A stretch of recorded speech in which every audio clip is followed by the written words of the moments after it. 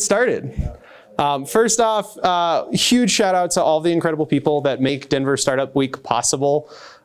This is crazy, the amount of work that goes on, the amount of sessions that happen like this, the amount of hours that get put into putting this on, and all the incredible sponsors. I need to very specifically thank Quizlet because they're putting on the developer track, but all of the sponsors are immensely appreciated. Denver Startup Week is a true value add to our community and to Denver, and massive appreciation to all of them.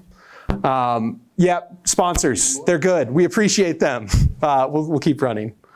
Oh my God, look at how much people care about Denver Startup Week. That's great. So my name is Carter Schultz. I am the robotics architect at AMP Robotics. I'm responsible for making stuff move around in the real world. I'm joined by the wonderful Joe Castagneri. Hello, I'm Joe. I lead AI at AMP Robotics as well. Carter and I have worked together for the last several years.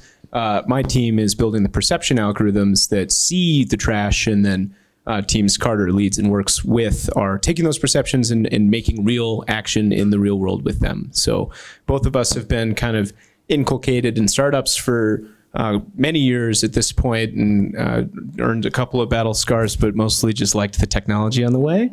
And so we're here to tell you about the beautiful marriage between perception and robotics and talk about robotics in the real world. Sweet. What's the title of our talk? We're talking about robots, we're talking about AI, we're talking about how those come together to sort of unlock new technology and unlock new growth in industry. This talk's at pretty high level and pretty vague when we're really trying to talk about what are the fundamental changes happening to produce what people call like the fourth industrial revolution. How are brand new technologies meeting old technologies to deliver more value? We're gonna start with kind of like the classic, what's a robot? What is a robot to all of you guys? And I'm gonna make you do actual like mental exercise. Close your eyes, picture, what do you think a robot is?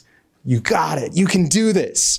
Some of you, maybe you're thinking a little Jetsons-y. You're thinking about Rosie. She flies around. She takes care of things for you. She recognizes problems in the world around them, and just like a person does, solves them. That's a great vision of a robot. That's what we dream robots are going to be, and all of this is building towards. Not everyone's going to think about that.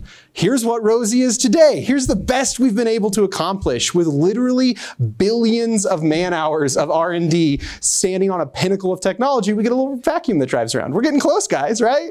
It's coming together. And if you're slightly more cynical than that even, maybe that's what you think about. And you're seeing videos online of robot dogs with guns strapped on their back, and oh, let's not have robots being that. But fundamentally, let's get to the definition. What is a robot? Robots are everywhere. They are ubiquitous in the world today, and they are systems that make our lives easier through any kind of automation. Robots don't look like the Jetsons. They don't need to. They don't look like the things that people typically picture when they think about robots. Thousands of things you interact with every day are already robots, from the hard drive in your computer to the cruise control in your car to the elevator you rode in on the way here. So we'll actually dive into the textbook definition of a robot. Oh, I have to look at the picture first. I should pay attention. Yeah, we can explain some of these too. Yeah. Other examples of the crazy things that are still robots out there. Probably the most terrifying one, the stock market.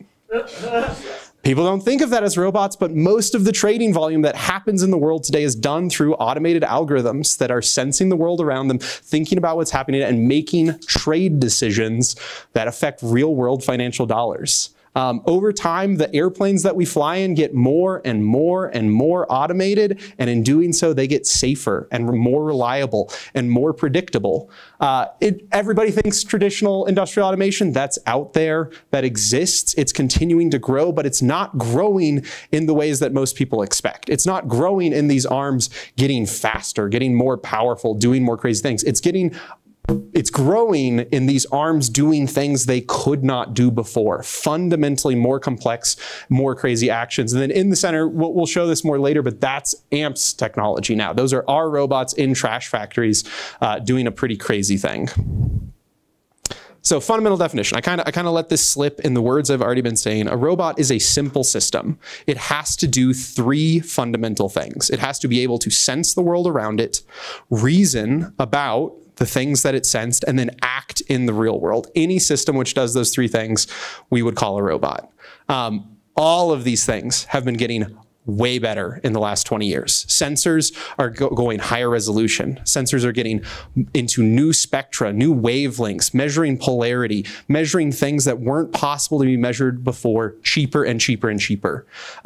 Some people say Moore's Law is dead. Moore's Law is dead in some places, yet certain types of technology are getting able to think much, much faster, much, much more broadly. And then the real world action side, hopefully you guys have seen the Boston Dynamics videos. Not everything is getting better, but holy crap, are there some incredible actuations out there where we're just like hydraulic actuators are getting so good now. And all of those are coming together to continue the momentum of the Industrial Revolution. So specifically now, I think we're going to talk about AI. Are we going to talk about AI? Yeah, getting into robotics in the industry, the old school of robotics and this new school of robotics that is emerging. And I think if you walk away from today with a thesis, it's that robots in the real world, they don't look like humans.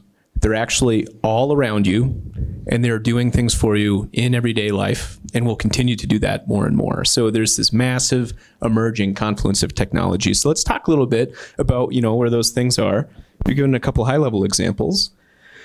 But we've got our planes and our assembly line here again. Let's talk about the history of robotics. Everybody has kind of thought about the assembly line where you have a robot arm, pick up a car door and pivot it over from point A to point B, repetitive motion, input and output.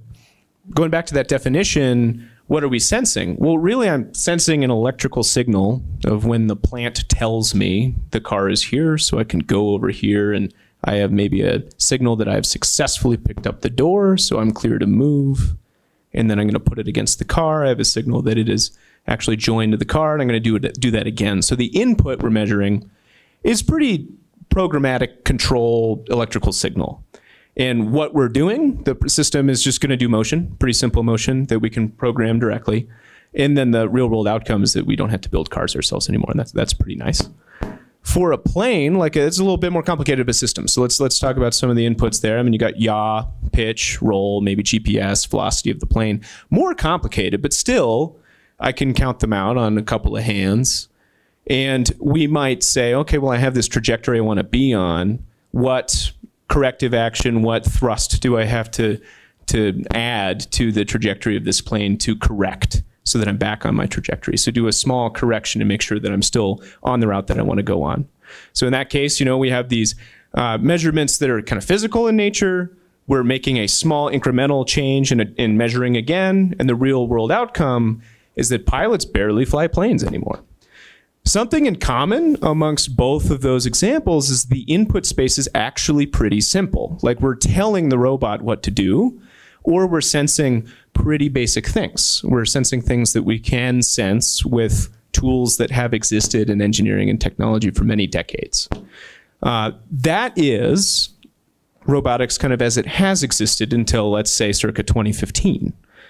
If we go into now, a couple of things have changed. There's been some technological innovations that now allow that simplicity of inputs to a robotic system to be way, way more complicated.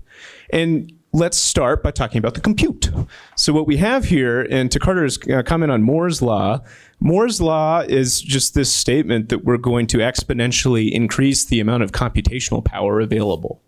And we're starting to come up against quantum mechanical limits on how much more we can do that for things like CPUs. But there are other types of chips where this law is still in effect. The GPU, the graphics processing unit, is something that's really good at doing matrix math, and it is used to render graphics traditionally, but it can also be used to do math. And this curve you can see down here is looking at, across time, how much compute can we do with GPUs. These little curves down here, these are actually CPUs, or integrated GPU-CPU cards. Look at the big curve, the big exponential curve. That's the one that we, as applicational robotics people, are riding. Like, we are looking at this exponential increase in compute. Now, why does this matter? Well, if you have exponentially more compute than you did 10 years ago, you can do exponentially more complicated math with it on the edge, right? So instead of having these robotic systems that take in very simple inputs, we don't want to give them simple inputs. We've just been compute limited, right? If we're no longer compute limited, let's give them way more complex inputs to process, and all of a sudden we can do far more complicated processing of far more complicated input data. Instead of moving a car door onto the car, we can do things like teach robots how to see and sort recycling, which you'll hear about in a bit. The second thing that followed this, so you have compute availability, and then you get all the math people like me coming in and trying to make algorithms that take advantage of that compute. So you might have heard of deep learning, AI, and it's obviously a really big buzzword, but it is taking advantage of all of that exponential increase in compute to run far more complicated algorithms. This is I made another graph for you guys. I stole another graph, exponential graph, talking about how complicated models are over time. And it goes back to 1954. In the before times, we've been, processing camera feeds, videos for a long time. And what you would do is, as an engineer, you'd be like, is it green? Does it look round? And I might think of 5 things that I can write code to detect. Is there a square in this? And combine those observations together to make some sort of decision. You can see how that might be pretty brittle. For our application, we're sorting, like aluminum cans. If I look for something that the 2D projection is a rectangle, it's a cylinder rectangle, right? What if it's crushed? Suddenly my algorithm's not going to work. The problem with these old style algorithms is they just don't really have that many input features. There aren't that many parameters in the model. They're not very complicated models. And they couldn't be because there wasn't compute to run them on. But here you can see, in 1954, computer vision algorithms had 50 different parameters in them. Nowadays, they literally have a billion. So instead of, is it green? Is there a circle in this image? That being 2, there are a billion in the models that run today. Our model that we run on the edge in all of our robots, it has 100 million parameters and is running at live speeds. So you can imagine the amount of computation that requires, right? So at the top here, you can see kind of, a visual rendering of what some of these neural networks look like. Just a lot of different processing steps going through where a very complex architecture is ultimately processing this input data. So now that we kind of have some context, let's talk about the result. I mean, what does this really mean? You can just process on really complicated inputs. In our application, we're processing on video, which has just a lot of data on it. And if you can process really complex algorithms on really dense video, you can now do tasks that before now were just tasks that were really boring for a human to do, but are now achievable by a robot. I'll just add in here, you talk about 100 million parameters in a model. Let's say you pay a developer to write every single one of those coefficients. How much does Microsoft pay per line of code that a developer actually writes? They estimate that a developer writes about 100 lines of code a month if they're doing a really good job. That would be so much R&D money. And so the second major unlock that comes with a lot of this is the fact that we can generate models that complex without someone physically going in and being like, oh, what happens if I turn this knob up? What happens if I turn that knob now? We can now do that at industrial scale. So, we unlocked 1 billion times more compute. How do we write 1 billion times more complex code without paying software developers? Nobody wants to pay software developers. I think that's a really good point because these 100 million parameters, I'm not setting. I think that's maybe the spookiest thing of this whole thing. They set themselves, right? It's the only way it could scale. So this that you can see right here, just to give you an example of the flexibility that this unlocks, like in the before times when I write my handwritten algorithm that sees 5 things, I might be able to see 5 things. We, with our systems, are able to detect a really massive array of different types of recycling, and it's a natural process to add support for more. You just get more data, and you train the model on that additional data that you have explained what is what in that image. And so you can see how flexible this type of system is. And this is a really big deal to industry because historically, any industrial process is very specific because it has to be efficient. You have heavy equipment that might be part of some industrial process. It does one thing.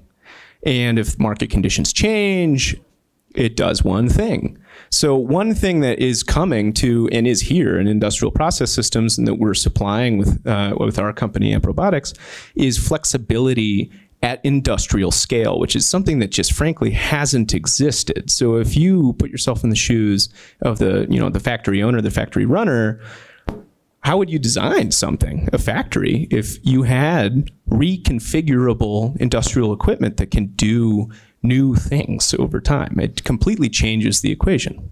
To bring in a sort of concrete example here, there are new packaging manufacturers creating new types of materials every single day. Traditional recycling sorting equipment that was designed 30 years ago never realized that this particular composite material combining these 3 layers was going to enter the market 15 years from now. But suddenly a vision system, if you can look at it and you can tell what it is by just looking at it, we can adapt to that and over the air push an update to these systems that enable them to now sort a material that they couldn't before.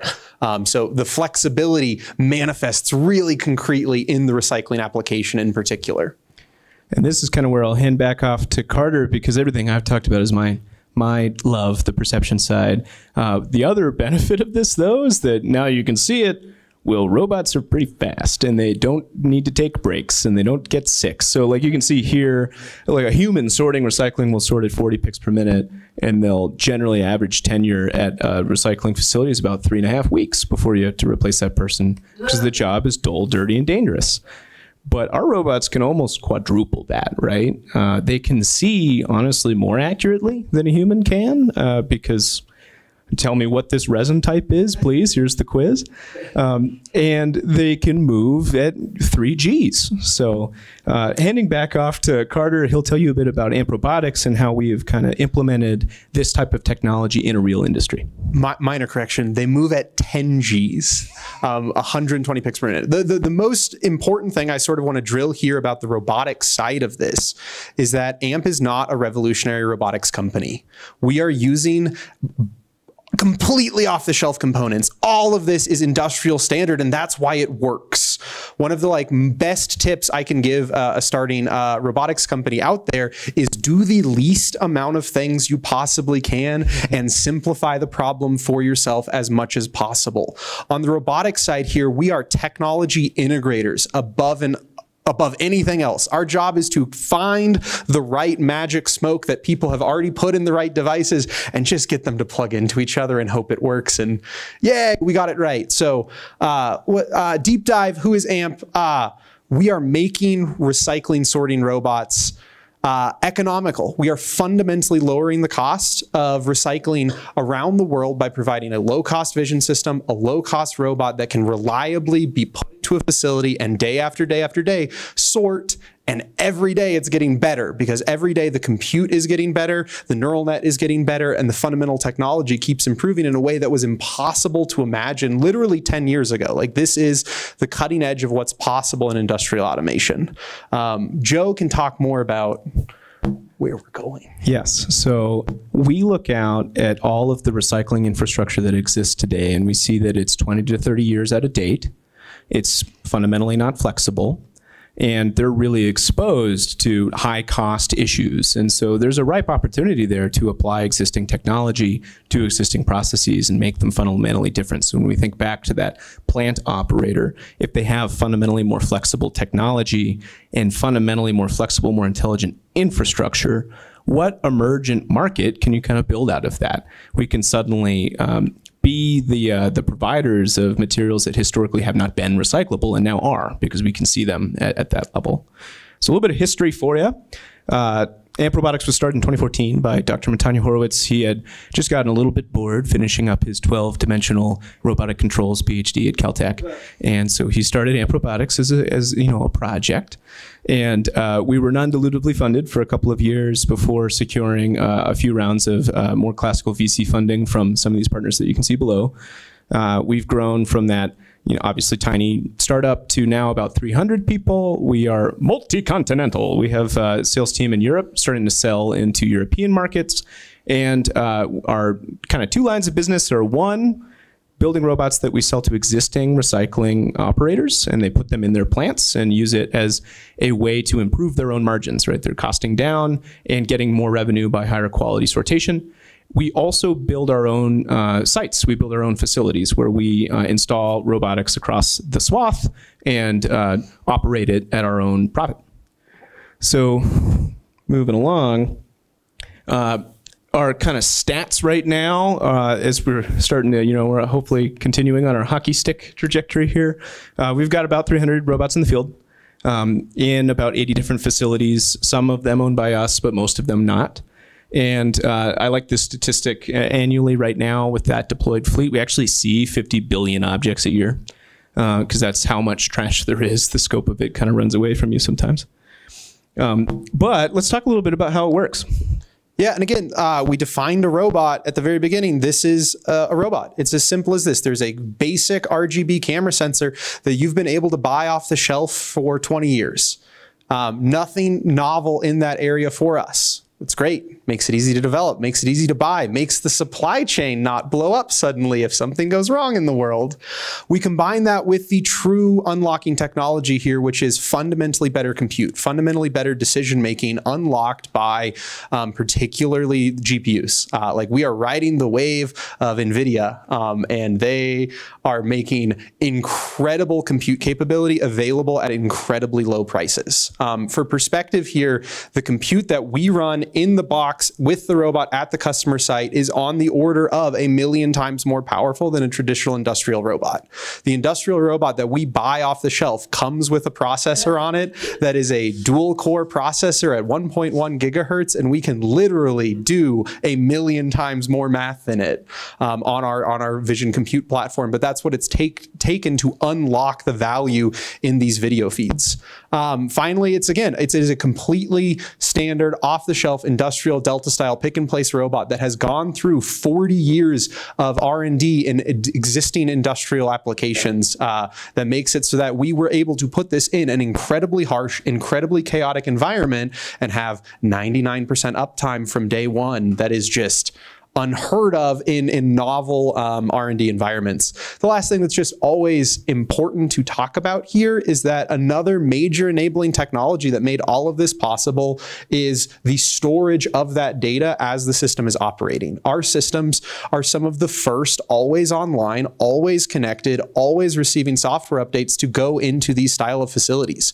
We talk to our customers and we say, hey, if you want to buy our robots, you have to sign a contract that you give us an internet connection, because our technology relies on that to work, both to be able to collect the data that then feeds back to make the system better and then to deliver continuous value to our customers by bringing that down. But if you went to an existing manufacturer 20 years ago and said, hey, I'm going to put something in your facility and I'm going to connect to it remotely over the internet, they would have shot you. Like that wasn't going to happen. So at the high level, that's the amazing stuff put together. Now, here's, I think, the sexy part. This is what it looks like in an actual facility. These are what these facilities look like. These are how gross they are. And these are some of our cells that run every day, sorting thousands and thousands and thousands of objects 24/7, tons per hour. Traditional applications that our robots see in these facilities is a lot on quality control lines. The existing template for these facilities that was kind of built out in the 80s was to have a few huge pieces of industrial equipment sort to, terrible purities. They sort to 60% purity, 70% purity. And then you would have 30, 40, 60, 100 human sorters on lines, manually sorting that material up to high enough grade. We are a direct drop-in replacement for that human sorting. Now, I can personally feel bad, like nobody likes robots taking our jobs, but I feel okay because I can also say, hey, in like Star Trek universe, world was perfect. Should anybody have to stand there and sort trash? Absolutely not. And the largest problem that these facilities have faced over the last decade has been being able to find a workforce at all that is willing to operate in those environments and willing to do this job. So it all came together. It came together kind of magically. AMP got very lucky and found at the right time this inflection point where AI technology was on an upward exponential curve that we could hop on that bandwagon. We found the right market where, hey, look, here is a vision problem that off-the-shelf AI models that Google is developing for us can be applied with the right AI integration to the right robot to actually sort something super effectively. And yeah, it's worked out great. So you should do the same thing. Figure it out. Concluding remark is, let's return to that question. What is the fourth industrial revolution? Well, if you can have robotic systems that can fundamentally consume far more complex data that's more complex by 3 orders of magnitude than what you've done before, you can apply that in a fundamentally more flexible way in every industry. So here's an example of one industry. This is recycling. We can fundamentally change the economics of recycling to make it a cost-improved version of landfilling, where we're not throwing away value, we're sorting instead. But you better believe there's a need for it, and there is action happening in every other industry in the world right now with exactly these systems. So a robot isn't the Jetsons. A robot is fundamental infrastructure, and it's surrounding everything that you do, and it's empowering our everyday lives. So next time you're thinking about robotics, think about the power grid and think about AMP. Yeah, it's questions. What's the purity and what's your revenue model? What's the purity and what's the revenue model is the question. Purity depends dramatically on application. So in this case, let's define what we mean here. Purity of what when our robot is sorting different materials, at what purity is it actually sorting those materials? Some things are easier to see. Milk jugs, they're pretty similar to each other, right? Like you can see milk jugs pretty distinctly. Purity on milk jugs is 98% plus. If you talk about another outbound product, mixed paper, which is just a lot of things, it's a big bell curve. Our purity on mixed paper depends a lot on how specific you want to be. And so not 98%, really more like 80% plus. Revenue model, there are several. So our company sells robots into existing facilities, but we try to provide that on a variety of different CapEx to OpEx models to those buyers because recycling margins are kind of slim, so there's not a lot of cash in the hands of operators. There are a lot of great grant programs and coalitions forming that help subsidize capital acquisition by these companies. So that's one. And in our facilities, we buy trash and we sort it and we sell it in the commodities market. So we're a commodities trader for our sorted material at our facilities. And just to add detail there, we do sell wholesale complete sales. We sell robots as a service. We sell lease models. We have met our customers where we can with the right financial products as the company scaled. We love to be a robots as a service company because that's what the VC money really wants. But not every customer fits into that model. And over time we've been able to be flexible on it. Other questions, please. Are network transport speeds a limiting reagent to how the system operates? Yeah, we're just repeating the question. Are network speeds a limiting action? Oh my God, yes. It's a nightmare. So this has literally been one of the things that we've sort of most fought on all of this. Do you guys lease lines at all, or just using the internet that they provide? We are, in the vast majority of cases, using the internet they provide and dealing with whatever pipe they give us and trying to be good custodians of it. But getting the 3 a.m. call from the customer, hey, I can't download a spreadsheet because your robot's tanking our entire network right now. We've literally dealt with that. We've had that happen. We try to sort of deal with our customers on the contract level of say, hey, give us an 8 megabit a second connection. That's what we want. That's what will make our system happy and healthy. And about 5%, 10% of our customers actually meet that spec. But most of them, if we tell them we need 8, give us half. And that's still enough for us to get the data in and out. But we'll deal with pushing a software update to a system can take 2 weeks to actually stage the next software changes. And egressing the data off the system, we egress what we can, when we can, from what systems we can. Another critical point to make is that the neural net is running on the edge. So right. We have a ruggedized compute cabinet that is holding a ruggedized computer with the GPU in there. And that's, I think, a really important thing. Going back to the earlier slide, That was not possible in 2014. It's very recent that you've been able to have edge deployable compute at the computational level necessary to run these algorithms. Because yeah, we've had supercomputers for a long time, but they're in cooled buildings. Trash facilities don't have very good internet. So if you want to deploy this type of technology into industry, you need sufficient edge compute. It also, for our own facilities then, we have server rooms. We have rooms where 40 or 50 of these vision systems operating simultaneously, and like the AC cooling on the server room starts to become fundamental infrastructure of the facility operating, which is just, it's kind of a cool new model. That's really awesome. Yeah. Thought about a revenue model with the data? Oh, yes. Have we thought about a new revenue model for the data? Oh, always. One of the problems in this market is that nobody really knows how much good stuff is in their bales or not. It's a very much relationship-based model of you have given me good material before, or you gave me a batch of bad material. We're going to shut you off as a supplier. And that is a relatively inefficient, low information market. And so there is definitely a race going on that we're trying to be at the head of, that is be the provider of that federated information that the market trusts. And that's definitely like the data model, I would say. To even project sort of further out in the future, different municipalities, different governments around the world are starting to push towards a model of manufacturer responsibility and manufacturer accountability.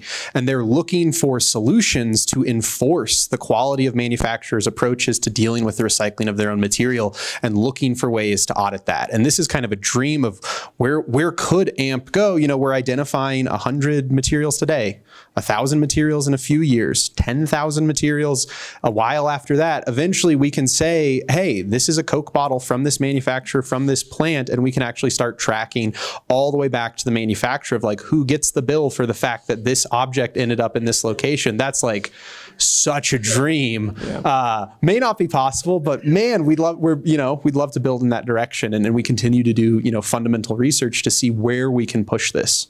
Also, logistical note, we'll keep taking questions because the room, there's not a talk right now, but if you do have to leave, it is 30 minutes after. We won't be offended. I saw one over here earlier. Defining the minimum compute requirement. Needs to be run on a Jetson, or needs a Ryan, or needs a Dell computer. Good question. Depends on how much headcount you have and neural net acceleration team, right? So if you can, I guess stat to give you is like self-driving cars will run a model bigger than ours in 2 milliseconds per frame. And that's because they're staffed to do that. So we're trying to go down the path where either A, open up headroom on our existing compute so we can run heavier, better models, or B, be able to shrink our BOM by going down to stuff like Jetson. Right now, we don't fit on a Jetson at the speeds that we need. We could if we did a simpler model, but for where we are niched in the market, we like the model performance where we're at. But that's definitely one of the things that we'd like to move towards. To sort of state that from like the robotics application a little bit, we're selling a $200,000 system-ish, like we're in that neighborhood of cost. Justifying $5,000 in the compute, we put the compute that made sense for the system and then let the machine learning grow up to that ceiling instead of trying to save every dollar on it. And I think particularly when you look at a market like this where the AI is changing so quickly, the compute is changing so quickly, put as much compute as you possibly can into your application and then worry about the cost optimization down the line once everything's more understood. So we've gotten away with, beefy computers. Another massive advantage, this is just a random tangent one to talk about, is that, the compute we have in the field matches the compute that our developers are developing on at their own computers. So they can run exact copies of the software on their own systems. We get massive development advantages from them not having to cross-compile to an embedded target for an optimized thing, or their local development systems being massively different. That's more of an advantage than I think a lot of people realize. Yeah. So I'm curious, do you automatically build your data sets by tracking where human sorters put the trash, or do you manually annotate? Good question. Let's talk about the piper that must be paid. The question was, do we take advantage of watching human sorters to auto-label our data versus annotating it ourselves? We have a roughly, it varies, but order of 100 offshore annotation team that we manage to build our data sets. And so a big part of the AI group at AMP is managing the annotation, because really modeling innovations, algorithmic innovations are half of it, but the other half is making the right data set. So let's build up a data set of these specific things we want to get better at, totally finding a needle in a haystack type problem, right? Like find me all of the batteries that passed under these cameras.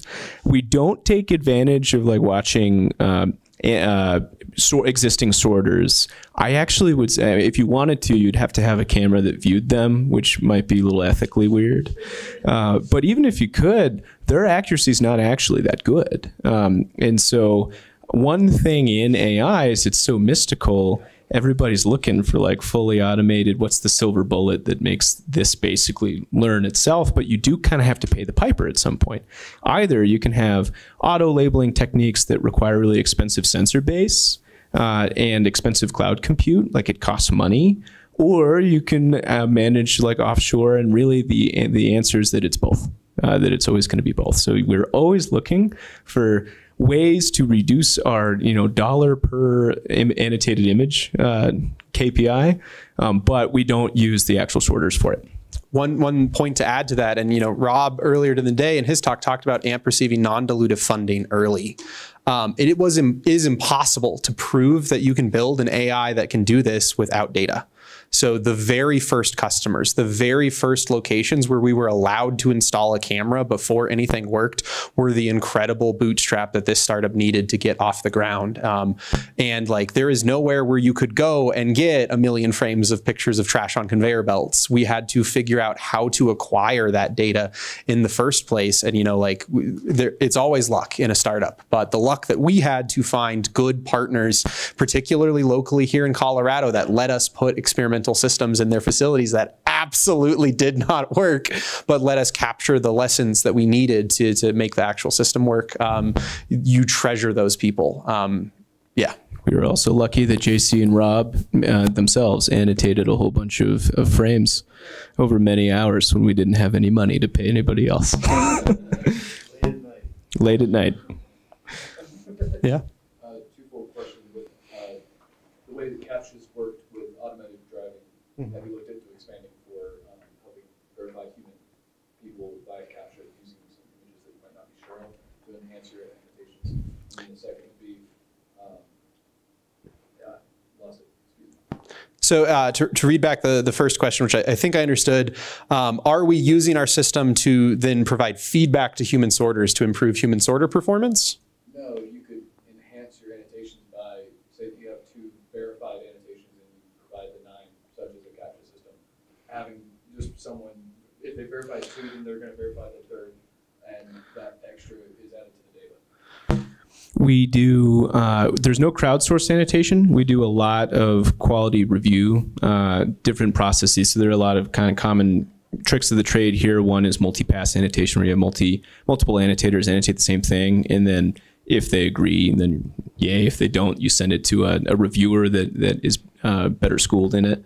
I think one of the things that's hard in our application specifically, it's not that difficult of a robotics problem, because everything is generally just moving in one dimension and we just go pick it up and put it away. It's a pretty hard computer vision problem, because let's think back about that mixed paper example. Everything looks the same. And so I show you a little bit blurry picture and I'm like, hey, gun to your head, is this polypropylene? It's really hard. So we have to put a lot of time into training our annotation teams. And it's more of an expensive annotation task because of the difficulty. Compare it to self-driving. Gun to your head, is this a bicycle?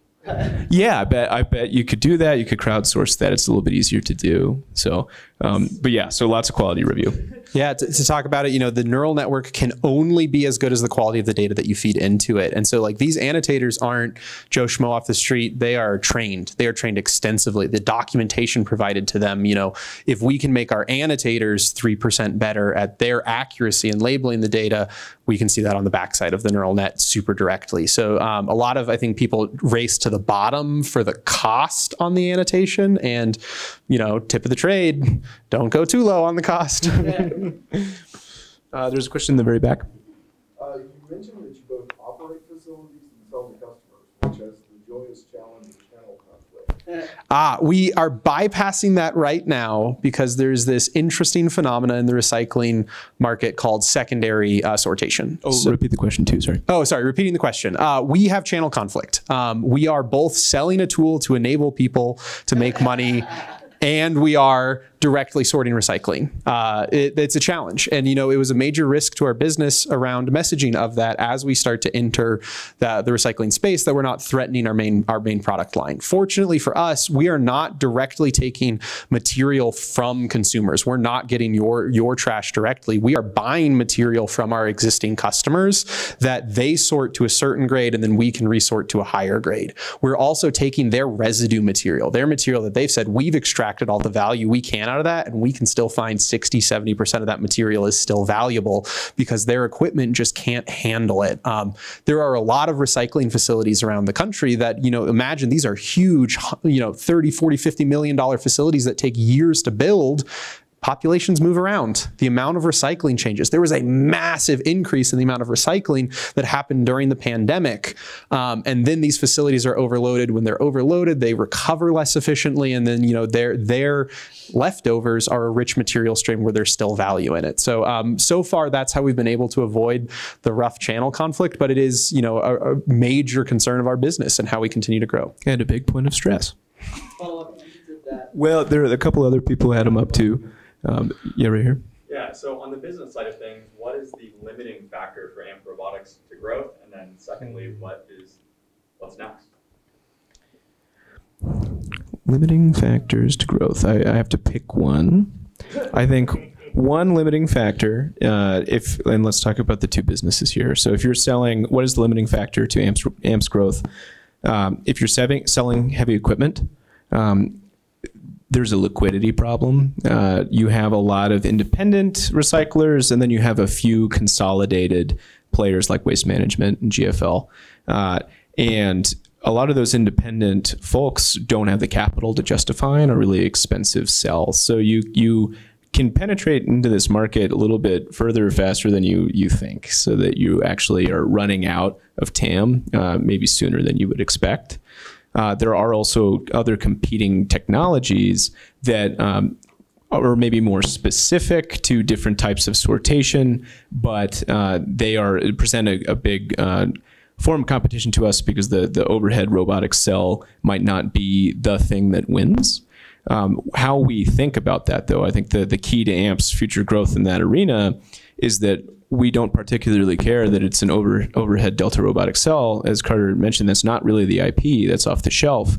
Our IP is that we have a system for rapidly perceiving and executing on different waste streams. And so we are regularly productizing that into different form factor variants, different types of robots, so we can remain competitive with the particular market needs and with the available liquidity of people in the market. So lots of product pivoting to come up with solutions to industrial sortation problems that are emerging. On the other side, the other business of sorting, do you want to take it? Yeah, I want to take it on a completely different track. Guys, scaling people in a company is incredibly difficult. While we can scale software and copy and paste the software to actually achieve these systems in the real world, we have manufacturing facilities, we have buildings to run, we have parts to buy, stock inventory. We're now operating our own facility and are hiring literally hundreds of people to operate and execute on these facilities. Like actually scaling at this point, we dream that we're a tech startup, and we are a tech startup, but we're achieving that tech startup with real world hardware that has boats from China that sink, and suppliers who literally just, no, sorry, we don't sell that part anymore, redesign your system around it. So a lot of the scale comes down to the human factors of just being a company. You know, we are not a beautiful SaaS company that can just say, Google, give me 50 more customers. I need 10 servers, let's go.